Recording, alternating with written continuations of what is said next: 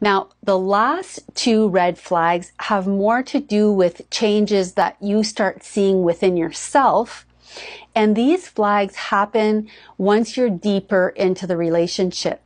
Once your confidence, self-worth, and sense of self has been broken down, you will start noticing these things. So what you'll see is that you stop holding your ground because the consequences of standing up for yourself are too intense and too damaging.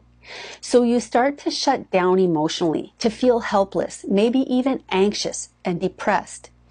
And if you start to pull away from her, she will give you glimpses of what attracted you to her in the first place. She might even build you back up slightly, like a cat who pretends to let the mouse go just to pounce on it again as it's getting away. Flag number 10, you have no idea who you are, what you like, what you want, what you need. Basically, your sense of self is pretty much shattered.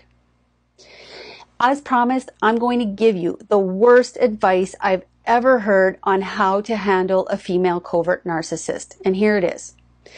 To let her know that she's a narcissist and suggest that she get help. Now, if someone tells you this, you should immediately assume that they know very little about narcissistic personality disorder, because this goes for all narcissists. Don't tell them they're a narcissist and that they need help. It's not going to work. So find someone who has experience, someone who can help you figure out what you want, what you need, and how to strategize to get your life back under your control.